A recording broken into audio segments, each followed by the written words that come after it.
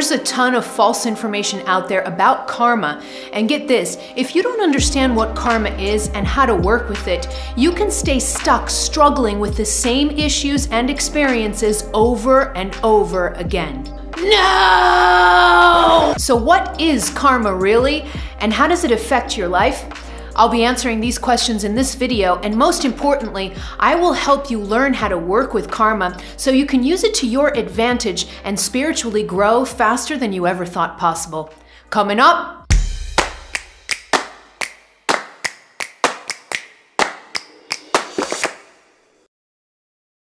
hello, beautiful soul. This is Christina Lopes, the Heart Alchemist, here to help you open your heart, heal your past, and live with purpose. If you're new to my videos, click on that subscribe button and also on the bell so you get notified as soon as I publish new content. And don't forget to follow me over on Instagram, where I share tips that you won't find here on YouTube. Okay, on to part one of the video, and that is, what is karma? So I'm going to start talking about karma from the two traditions where this understanding originated from, but then I'm going to depart significantly. So I'm going to talk about how karma is seen in Hinduism and in Buddhism, and then I'm going to depart a bit because I'm going to give you a little bit more of my understanding of karma and how I have come to see it over the years.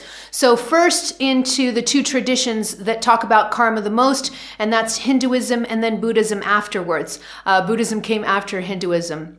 And so ideally what karma means for Hindus and for Buddhists also, there's only a little bit of a difference in the particularity of how they see karma.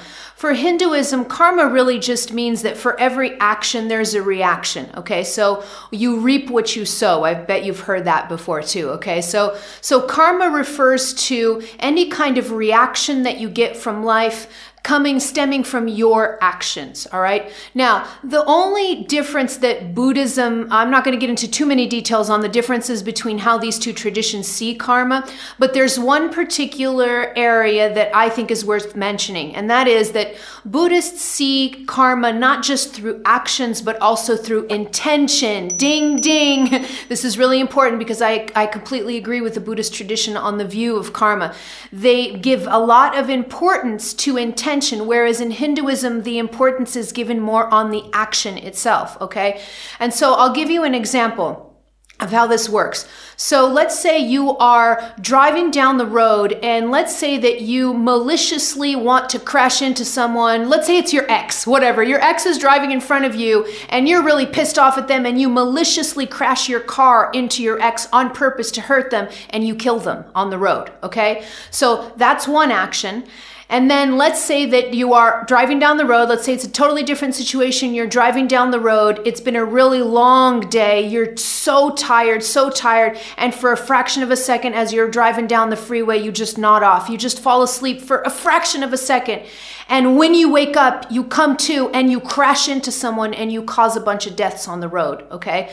These two actions are completely different in terms of their karmic consequences for Buddhists, okay? Why? Because in one action, I had the intention of hurting someone, whereas in the other action, I did not, okay? So the karmic consequences of that are completely different, even though the actions themselves can seem like they're similar, okay? So that's the difference between how Hinduism sees karma and how Buddhism sees karma, and I think that this is a really important distinction to make, okay? So karma just simply means for every action, for every intention, a reaction comes from life, okay? So that's the way that karma is seen in the two main traditions that discuss it the most. Okay, now let's depart significantly from the main traditions that usually talk about karma, and let's go into a different way of seeing the same thing, really. It's just a different way of explaining it, okay? So think of karma as a mirror, all right? There are two ways I like to look at karma. Karma is like a mirror. All right.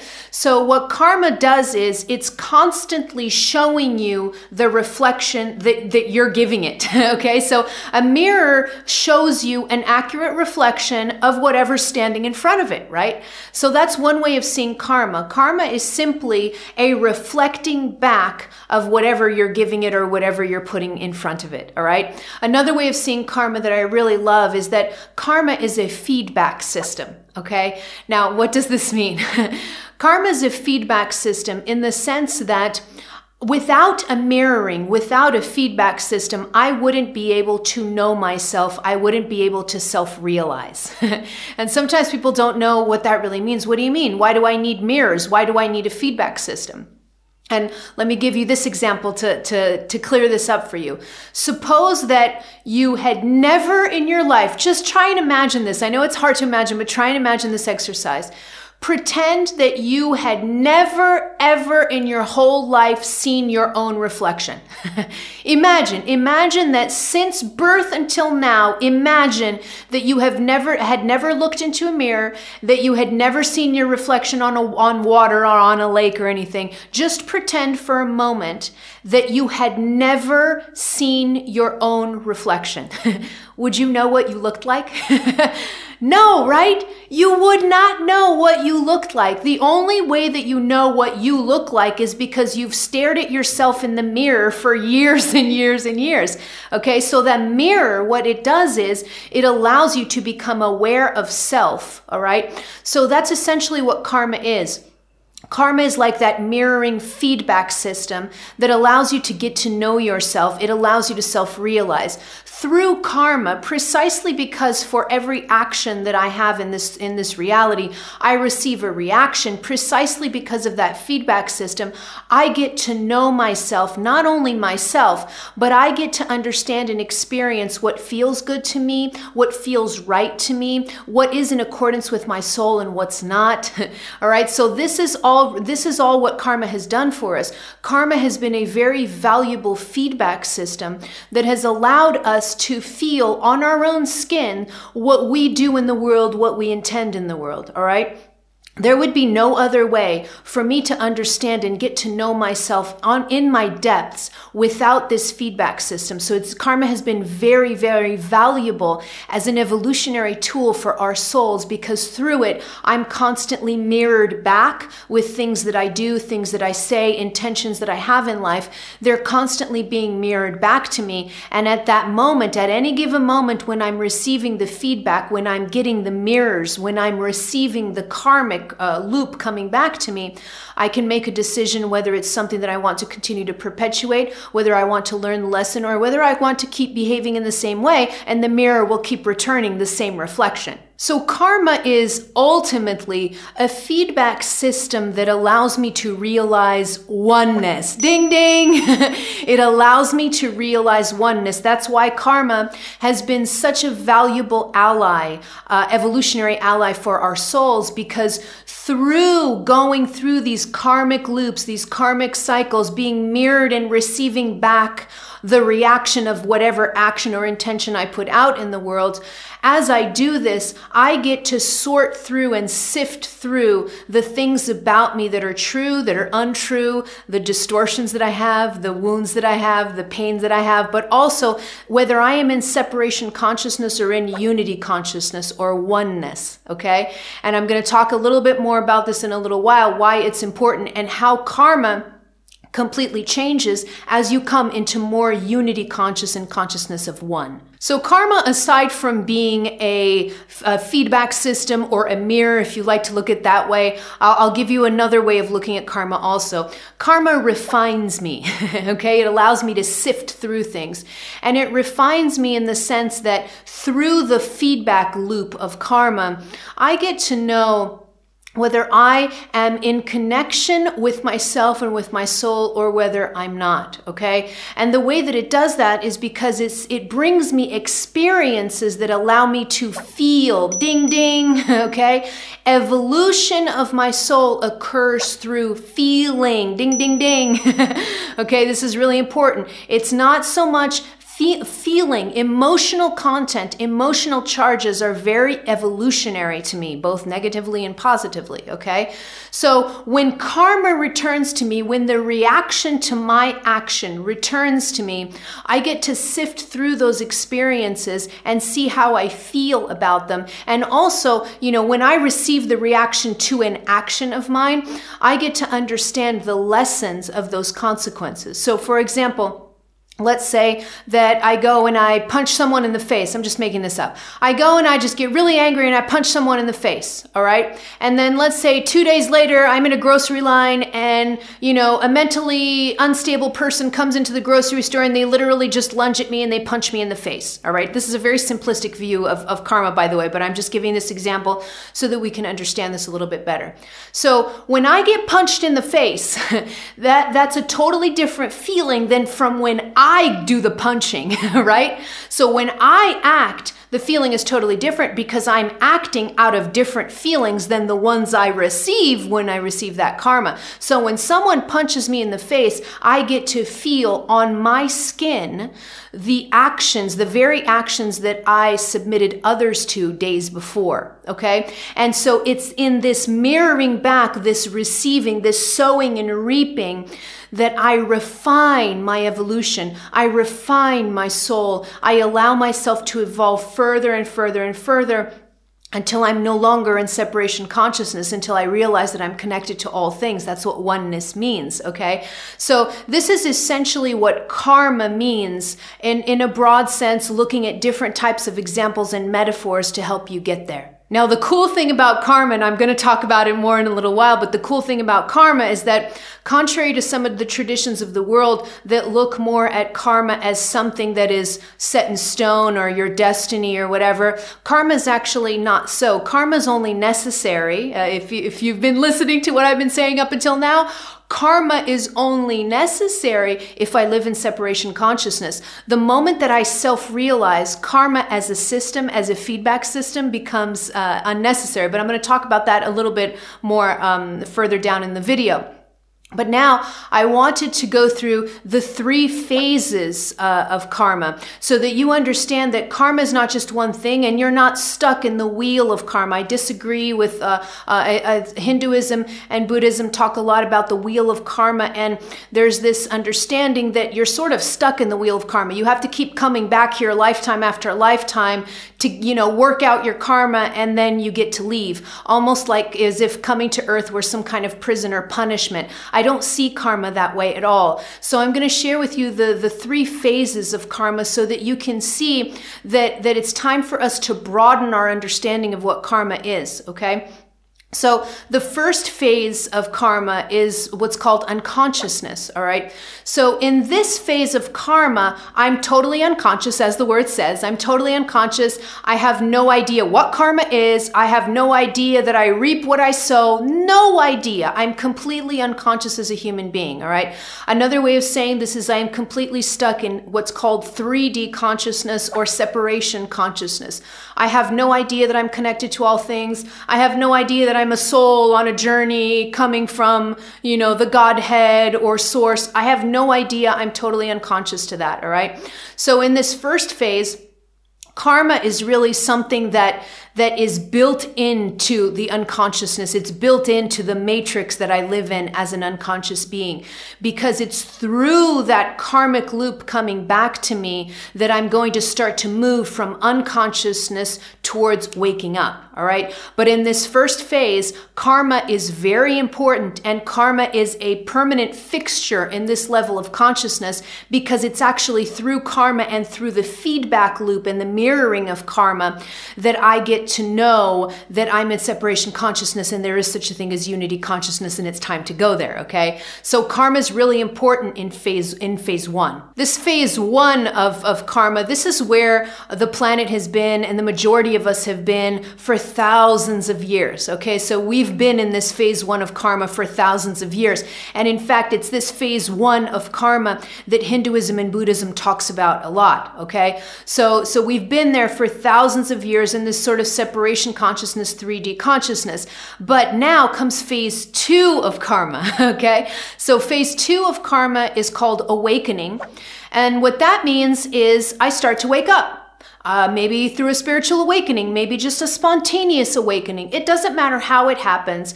The point is that I go from being unconscious to being conscious. And it could be from one day to the next, or it could be through an initiation that takes multiple years. It doesn't matter. But the point is I wake up and now I suddenly know what karma is. I know that it's a feedback system. I know that I'm a spiritual being going through this evolutionary movement through the universe. I know that I am connected to source, that I am source incarnated. I start to experience all of these things. And so this second phase is an exciting phase because now we're starting to bridge 3D consciousness or separation consciousness with unity consciousness, or what's called 5D consciousness, all right? So in this second phase of karma, I'm toggling between the two. I can't quite hold unity consciousness 100% of the time. So I keep toggling. So maybe I have some wounds, maybe I have some distortions, maybe I have things that need to be healed within me that pull me into separation consciousness. But then sometimes maybe it's when I'm in meditation, maybe it's when I'm connecting with a loved one.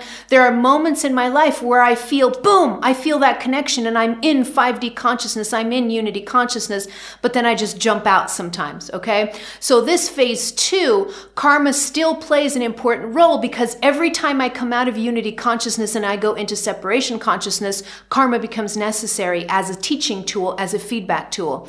So in this second phase, by the way, this is where the majority of the planet is. This is where the majority of us are right now.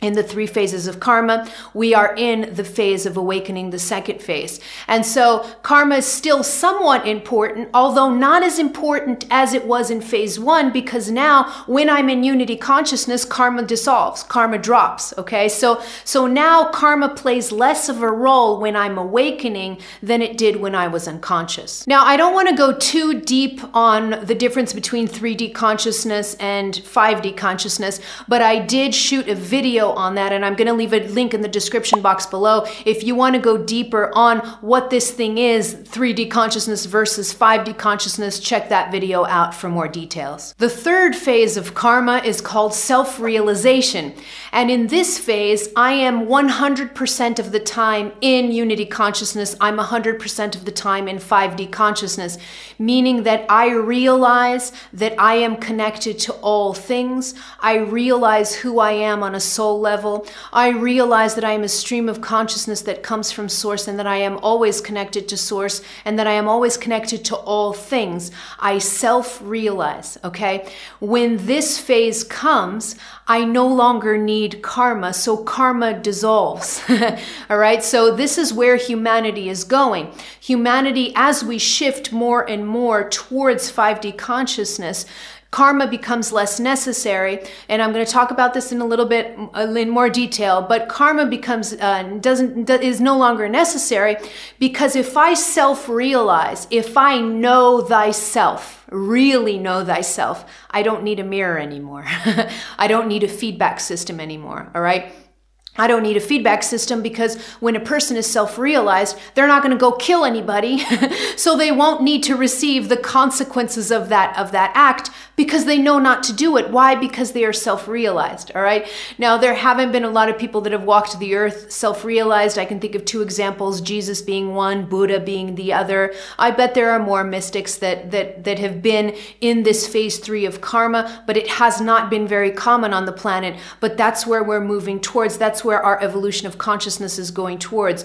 The more we self-realize, the less karma is necessary, and it completely dissolves. Okay, on to part 2 of the video, and that is the truths about karma. So I'm going to share 7 of them with you, so that we really become clear on what karma is, because there are just so much misinformation out there and misinterpretation of what karma is. That's just, everything's so distorted. So I'm going to leave these 7 truths about karma so that you can get really clear on what karma is, and that'll help you be able to work with karma later on. So the first truth is that karma is not necessary. I already touched upon that a little bit earlier in the video, but karma is not necessary. And this may be a little bit of a departure from the traditional traditions that have talked about karma for thousands of years. This may be a bit of a departure, but this is how I see it. It's not necessary. And the first time that I came in contact with this was when I was actually meditating, and I was contemplating this karma thing. What about karma? I was thinking about it. I was in introspection. I was meditating, and one of my guides came through, and he just said something that I had to chew on for a while. He came to me and he just said, Jesus didn't need a mirror.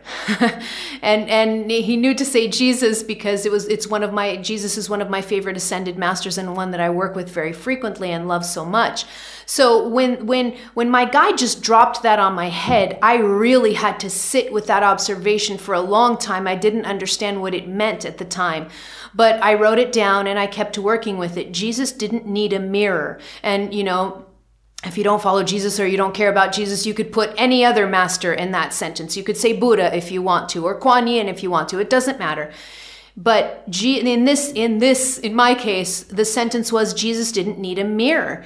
And what did that mean? Well, it meant exactly what we've been talking about. Jesus or Buddha, these are self-realized beings. The moment that I become self-realized, I do not need a mirror, because I don't need to see my reflection back to me, because I already know myself. I already know myself to such a degree that the mirror becomes unnecessary. Okay? So this is the first truth about karma, is that it's not necessary. Some traditions view karma as like this punishment, that you have to keep coming down here to work through all the bad deeds that you did in the past, and you're not going to come out of the wheel of karma until God knows when.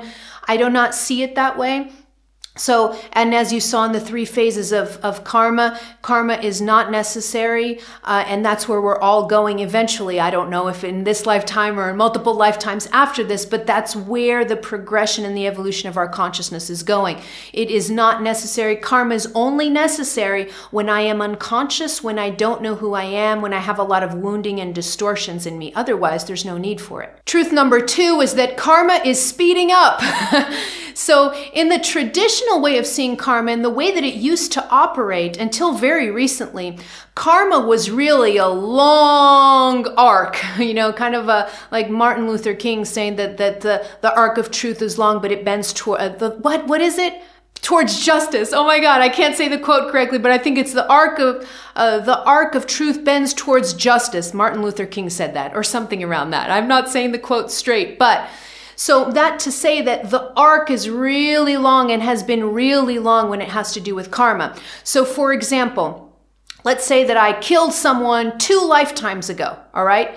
And sometimes that mirroring of that action can take 2 lifetimes for it to come back and mirror, and I receive or I reap what I sowed 2 lifetimes ago.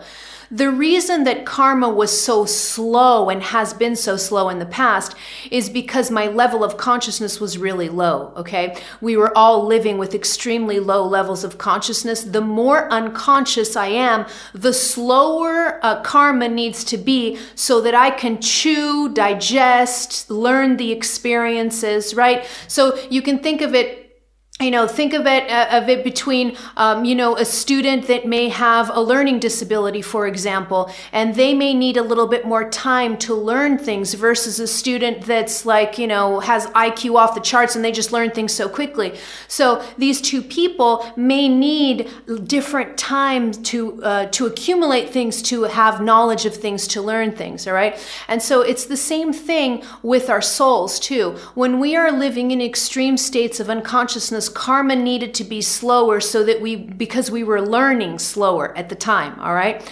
So, but now everything's changing, not just with the energy on the planet, but karma itself is speeding up, and it's speeding up to accompany our evolution. So as more and more of us awaken, the more I go from unconsciousness to consciousness, the faster karma goes, because now I'm ready to understand the mirroring. Now I'm ready to incorporate the lessons at a faster rate because I'm awakening, I'm learning faster, okay?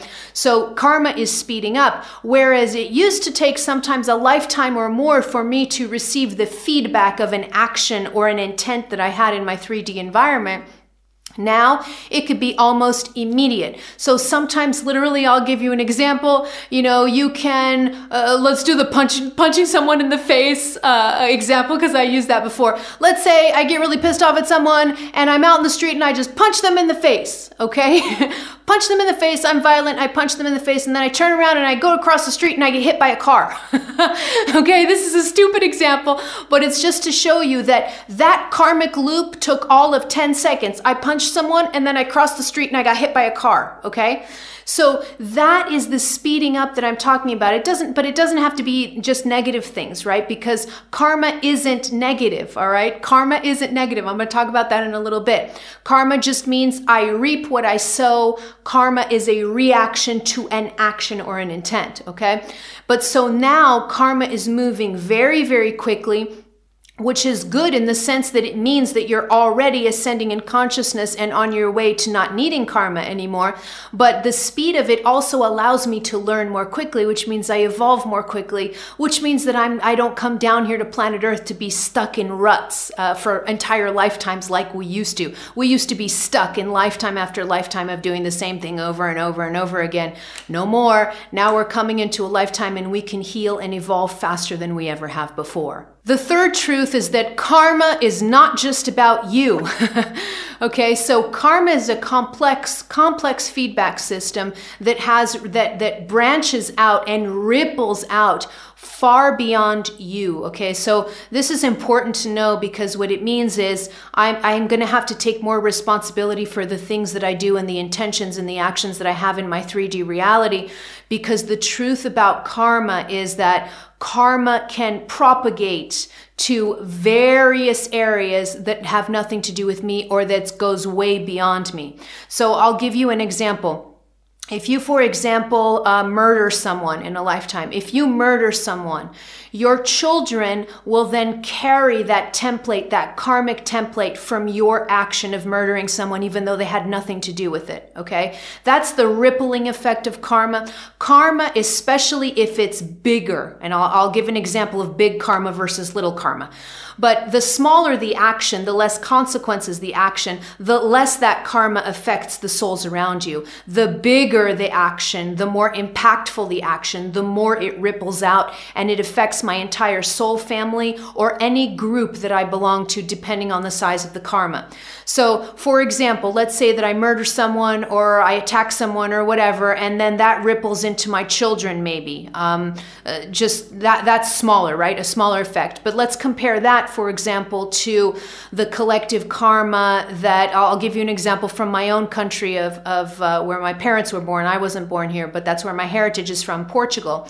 So Portugal had a long, that's just now clearing up. Portugal had a really long big karmic load on the entire country and the entire Portuguese society, because Portugal was one of the first colonial powers in the world. So the Portuguese went everywhere in the world and they basically took slaves, they pillaged, they destroyed First Nations people, they just did a lot of shenanigans, as all colonial powers have done on the planet. And so that's big. Those are really big, painful actions. And the consequences of that is that all Portuguese then carried that karmic load of colonialism, thankfully, because of people like me and so many other light workers. When I awakened, I actually started to work on the land. I knew that it was going to be important for me not only to clear my own karma, but I had to clear the karma of my parents and of the country of my parents' birth, which was Portugal. So part of my healing process was actually to help heal the karmic load of colonialism within Portugal. But there are other examples. You know, Germany, for example, still holds a strong karmic load after World War II and all of the atrocities that were done in World War II. But in the US too, I can give multiple examples. In the US, still to this day, Americans, which is my country of birth, we as Americans are still healing a very strong karmic load from the founding of the country, also based on displacement of First Nation and Native Americans, but also on slavery. The country was built on slavery initially. And so that's really strong, heavy wounding that rippled out to all Americans, okay? So these are just a few examples to show you that karma, it's not just held within me. If it's big enough, it's going to be held in my family, my soul group, my tribe, my race, my society, my entire country, okay? So the bigger the karma, the more it ripples out to everyone around me and to significant number of people depending on the load of the karma. Truth number 4 is that karma is not a punishment. Okay, so again, this could be a departure from the way the original traditional cultures have seen karma when they started talking about it. But it is not a punishment. I do not see it as a punishment at all. Again, karma is simply the mirroring back or a feedback system that informs you of the content of your actions and your intentions in the world. So karma, here's a ding ding, ding ding ding, so you never forget about karma, because this is probably one of the most misconceptions that we have about karma. And if you've ever heard the term karma is a bitch, have you ever heard that term? We use it a lot in the English language. Karma is a bitch. When we say that, what are we saying? We're already denoting karma as being something bad. It's not at all right? So here's the ding ding that I want you to remember. Karma is neutral. Karma is neutral.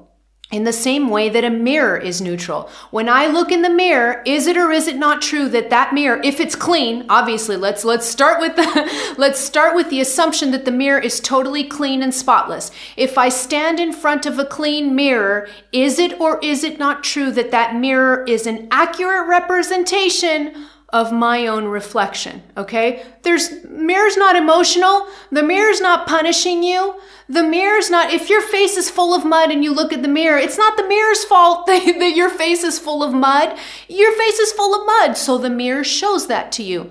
So karma is neutral, all right? So the whole karma is a bitch term is very, very wrong. And it comes from this idea that we have, especially in Western society, that karma is a punishment. It is not. It's very neutral.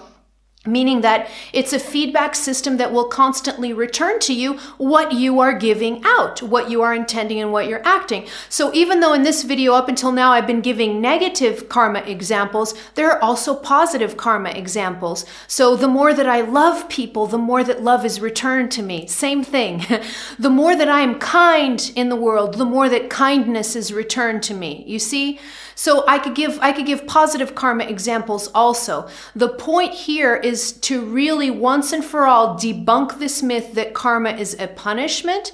It is not. Karma is neutral. Now, there are a couple of side notes that I want to leave here. I love my little side notes. My little ding ding side notes are important, especially pertaining to this truth, because this is such a common myth about karma that there's so much misinformation out there that I feel like I need to go a little deeper in this so that we really debunk this myth once and for all. So I'm going to leave you a couple of side notes. The first side note has to do with messages that I actually receive quite frequently and that now I'm receiving less, thankfully. And I think it's because, you know, as you all have been joining the channel and watching the videos and we've all been evolving together, thankfully I've been receiving less of these messages, but I used to get them with a lot of frequency. And so here's the message. I'll give you an example. I'll get an email from someone and the person will say, hi, Christina, you know, I want you to tell me, you know, my husband has just left me for another woman, and I want to know when it is that karma's going to hit her like she deserves for destroying my life. Okay? Now, what is this side note? I really want you to understand the intention and the energy, because remember, karma has to do with intention, not just with action. Your intention, the reason that you do something in your environment is just as important as the action itself. Okay, so let me add a ding ding to that so we never forget this. Your intention is just as important as the action. Okay, so let's remember this about karma, right? Intention is just as important as the actual action. So if intention is important, what do you think this person, this supposed woman that just emailed me and asked me when karma's going to hit the other woman for taking her husband and destroying her life, what do you think is happening in this situation? That woman that sent me the email is creating karma for herself. Why? Because she's intending harm on another human being.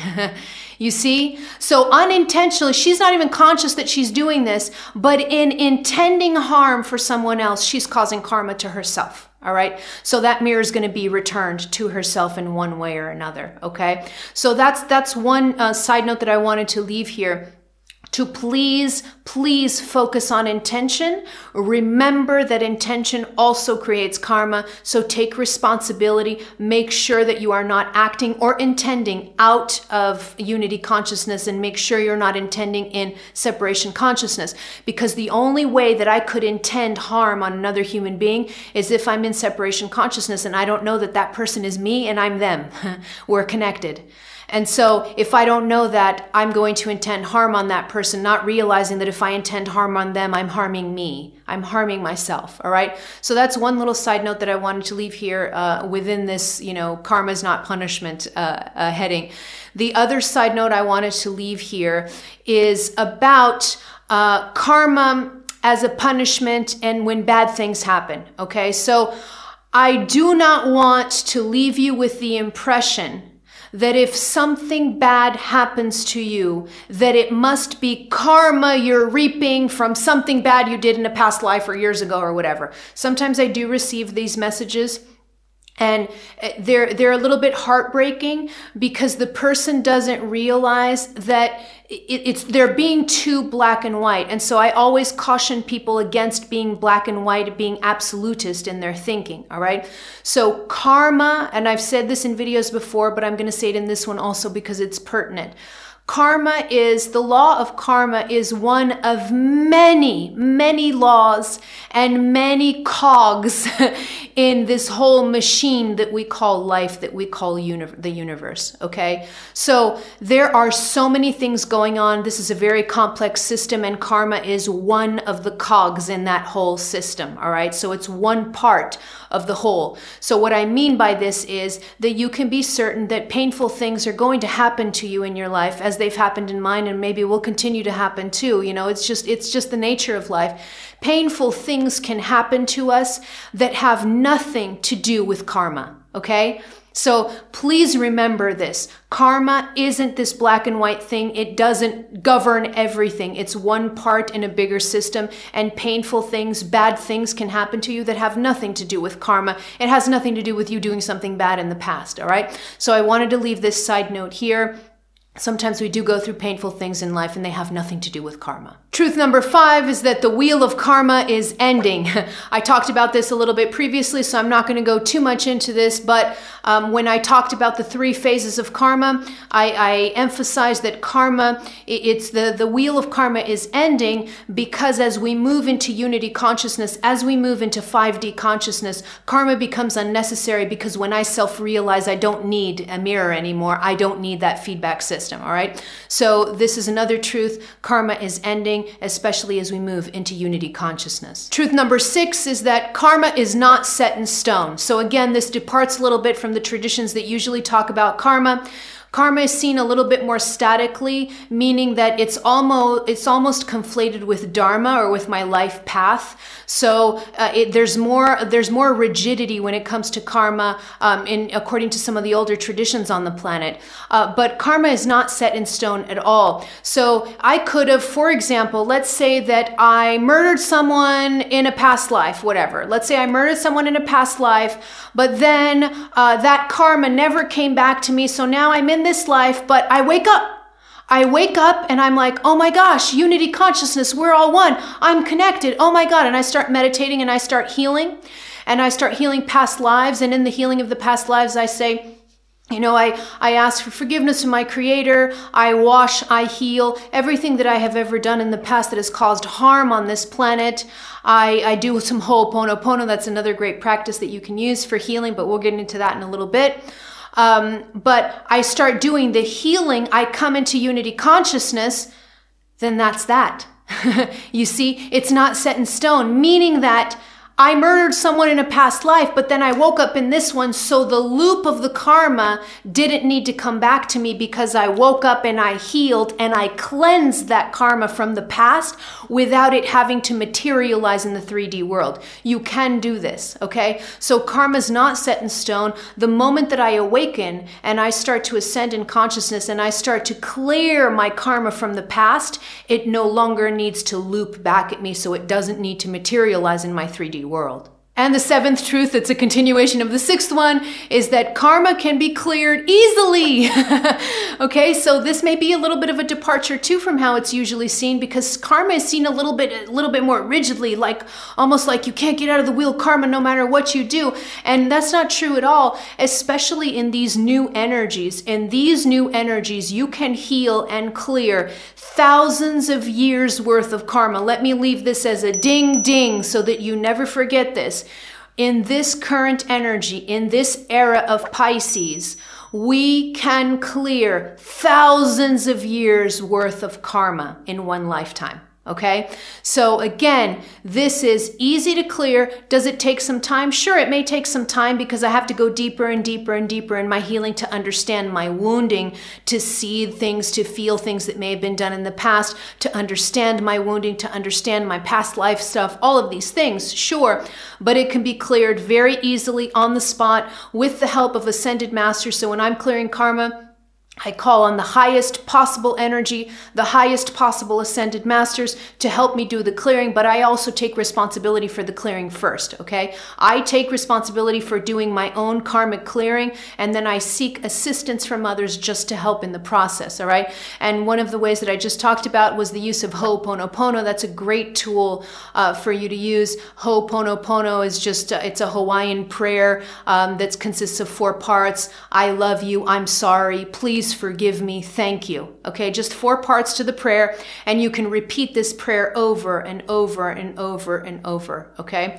The more that you do this is a very healing prayer. I use Ho'oponopono a lot whenever I'm dealing with any kind of karmic imprint or anything that I need to heal from the past. But it can clear easily. We can do this work easily now. So there's the 7th truth. Exciting, isn't it? Okay, on to part number 3, and that is how to work with karma.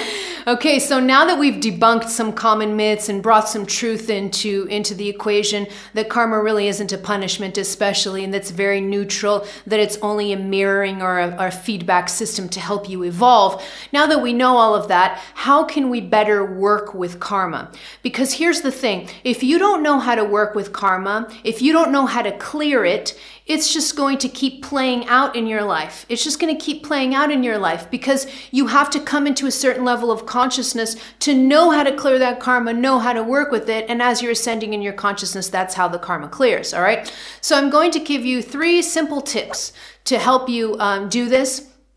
And you can do these 3 tips. It doesn't have to be in any specific order that I give you in this video, but these tips are very simple, but they're very powerful in helping you work with karma in a positive way so that you can use karma to your advantage and get out of these ruts that we sometimes spend lifetimes in. Tip number 1 is introspection and self-awareness. This seems obvious, right? We've been talking in this video about how karma is a simple mirroring or a feedback system, all right? So let's just take the example that it's a mirror. If it's a mirror, then that means that the more that I see myself, the more that I'm introspective, the more that I'm self-aware, the more that I understand and acknowledge what's true about me, what's not, the more that I see the distortions and the wounds in me, the more that I clear all of that up, the more self-aware I become, the more unnecessary the mirror becomes, okay? So that's the first tip, is this self-awareness, because remember,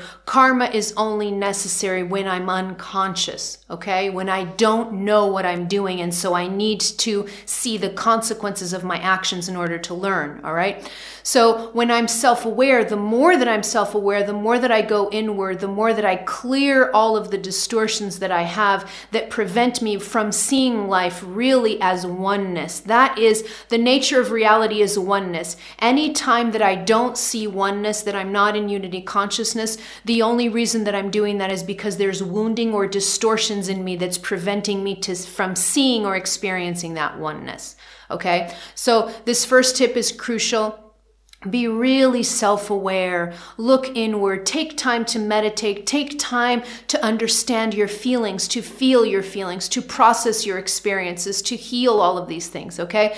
The more that you are self-aware, the more unnecessary the mirror is. The second tip is to heal your wounds and distortions. So the example I gave a little while ago about, let's say you had your face full of mud and then you stood in front of a mirror. Well, the mirror is going to show you the mud. So are you going to clean up your face or not? Because if you don't clean up your face, what's the mirror going to do? It's going to keep mirroring back a dirty face. And so that's essentially why healing your distortions and wounds is absolutely crucial, because the more that I heal, the less the mirror is necessary, and also the less karma I create. Because here's a ding ding that I'm going to leave. You probably heard this so many times before, but it really is important to say here. All right, so I'm going to say a common saying that we use in English. Only hurt people hurt people. Okay? This is so true, so true. What's the translation of this? I have to be wounded. I have to be in separation consciousness in order to harm someone else. Because if I were in unity consciousness, I would not harm, okay?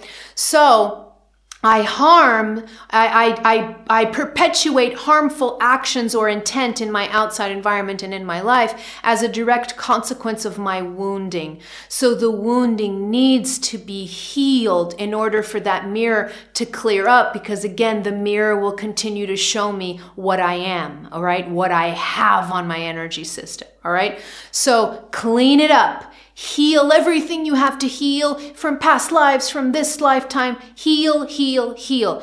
And if you have no idea how to start your healing work, I'm going to leave a video here in the description box below. It's going to give you a very detailed way of going about healing, what healing really entails. So check out that video after you watch this one. And now I want to go a little bit deeper into the word distortions, because I've been using that word frequently here in this video, but a lot of times people don't even know what distortions mean, all right? So let's go into this a little bit. So what are distortions? When I'm talking about distortions, what do I mean? Distortions are essentially lies or untruths about you that are clouding who you are. They're clouding who you are. So let's use the mirror as an example, and let's say that I give you a big, dirty cloak. And let's say I give you this big cloak and I say, put this cloak over you, and you put the cloak over you, and then I say, stand in front of the mirror.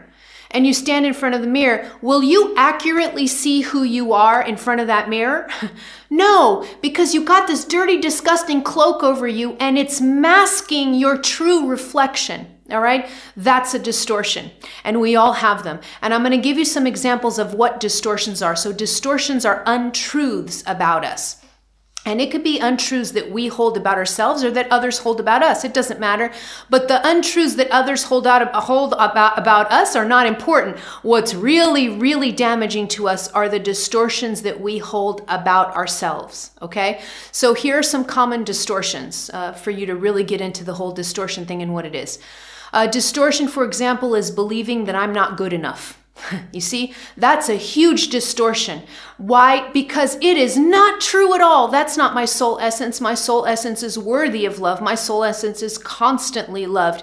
So the moment that I don't believe that to be true, the moment that I start believing that I'm not good enough, I create a distortion in my field, just like as if I would put a cloak over me. And if I do that, every time I'm going to be looking in the mirror, I'm going to see a distorted reflection of me. That's not true. So I need to clear that cloak. I need to throw it off of me. And the way that I do that is I have to heal these beliefs. All right. So the belief that I'm not good enough, the belief that I'm not worthy of love, the belief that I'm not smart enough, whatever beliefs you hold about yourself, if they are not the beliefs that are held by your source, they are called distortions. All right. So here's another way of looking at a distortion. A distortion is A belief that I hold that's different from the belief that my source, my creator, holds about me. There's a better way of even putting it, what a distortion is. A belief that I hold about myself that my source does not share, okay? So if I believe I'm not good enough, my source up there is saying, what? That's not true. That's not how I see you. I love you. You're worthy. I love you. And the source keeps pouring love onto you. But if you don't believe it, you create a distortion in your field, and then you're going to act out according to those distortions, because we act out of our wounds and our beliefs every single day, all the time, okay? So this is what a distortion is. You've got to heal those. So it's not just wounds. You don't just have to heal things that happened to you in the past. For instance, you know, if you were sexually abused or something like that, something horrible that happened to you. Yeah, you do have to heal that, but you also have to heal the beliefs that you hold about yourself that are in contradiction to the beliefs that your source has about you, because that creates distortions, and those distortions will play out in your life, and it will affect the karma, the feedback system, and the karma that comes to you. The third tip is to practice connection. You knew that was coming probably, right? So when I talked about the 3 phases of karma, the last phase is that self-realization, that unity consciousness, 5D consciousness, where karma is not necessary. Well, the way that I get there is every single day I'm going to practice connection, meaning I'm going to practice coming into 5D consciousness more and more. Now, sometimes, you know, for maybe a few of us on the planet right now, we can hold ourselves in 5D consciousness 100% of the time. There are maybe some masters out there that can do that. But for the majority of us, we're all learning how to go into 5D consciousness, but then stuff happens in our life, and then boom, we're back into separation consciousness, and then we meditate and we connect with God, and we're like, oh my God, Om, and then we're back in unity consciousness, and then we get up from meditation and we have an argument with our partner, and then we're back into separation consciousness. So we're toggling. The majority of us are toggling between this 3D and 5D reality, okay? So the more that you practice connection, the more that you practice coming into oneness, coming into unity consciousness, connecting to all things, knowing and experiencing your connection to all things, experiencing yourself as an extension of source energy, as God in a body, as you're divinely, divinely loved. Okay, so experiencing yourself as a divine being that's so loved, the more that you practice this type of connection, the more karma becomes unnecessary, the lighter it becomes in your life too, especially negative karma, all right? So as you practice connection, karma becomes more unnecessary in your life. Now, how do you practice connection? You could do a ton of things to connect with source, to feel more connected. For all of us, it's going to be different. For some of us, meditation connects us to our source. Other people who aren't even spiritual, they connect to source without even knowing they're connecting to source by going into nature and just being in nature. So being in nature can be an exercise of connection for some people. Hanging out with the people that I love, dancing, all kinds of things. I could keep going and on and on and on. But you know what connects you. You know what makes you feel good and connected to the universe. So start doing those activities more and more and more. Aside from having a beautiful, beautiful change in self-perception, that's also important. That's also an exercise in connection. Again, if I clear my distortions, I start to see myself as my source sees me, and the more distortions I clear, the more connected I am, okay? So changing my self-perception, if I have a negative self-perception, changing that perception to the perception of my source is also an exercise in being connected, okay? So there's the third one.